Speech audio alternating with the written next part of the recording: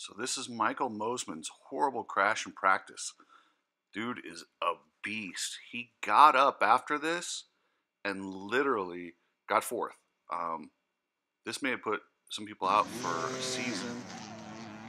I have no idea. I don't know if he's made out of rubber or what the deal is, but man, what a complete warrior. I don't know how some of these guys do it. It's flat out amazing. It was a tough day. I don't think people understand how fast that Paula track is. I don't know if TV does it justice. And here's Swoll. Boom.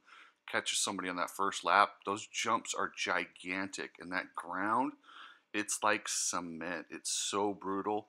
And I don't like the way he's holding his arm there. That tells me something's definitely wrong. And then here's a really nasty one with Mcadoo coming down that hill doing roughly 50, 60 miles an hour, just high sides, and just goes right on his face. I mean, this is scary. This is really scary. And for Mcadoo, one of the toughest guys to ever throw a leg over a bike, his pain tolerance is through the roof.